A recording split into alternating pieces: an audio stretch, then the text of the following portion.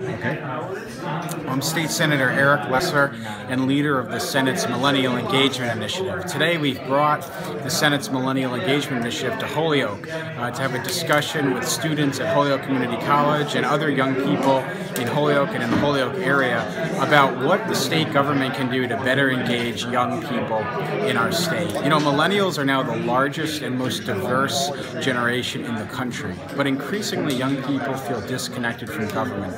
Today, instead of telling young people what government's going to do, we're going to listen to young people and hear what they want their state government working on, whether it's college affordability, student loans, transportation, housing, you name it. Totally open session, no set agenda. Our goal is to listen and to bring what we hear back to the State House so that we can implement new laws and changes.